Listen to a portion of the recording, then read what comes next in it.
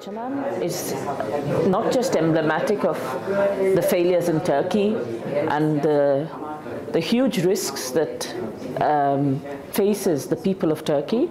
It also is emblematic of the weakness of the Council of Europe countries in not being able to implement any of the safeguards that are required for Council of Europe countries in relation to human rights.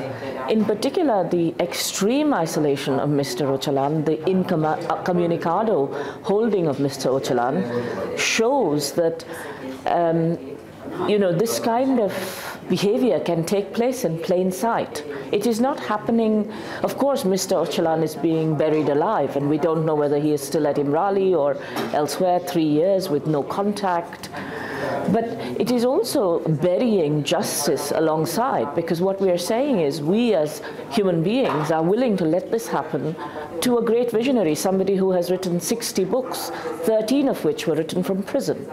That we are willing to do this to somebody simply because another powerful state whom we want to use in order to get, big powerful states' ends is doing so. And we see right now is that we have a number of international institutions that are not fulfilling their mandate.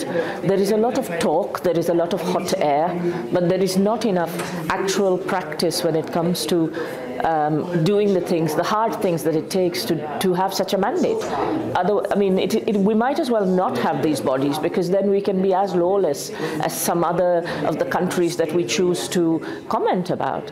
Instead, we have these bodies, we pretend as though we care about justice, we pretend as though we care about human rights, and yet a man can be held for 3 years incommunicado. We all know about it, the Council of Europe knows about it, everybody makes statements about it, people come on TV, but what are they doing practically?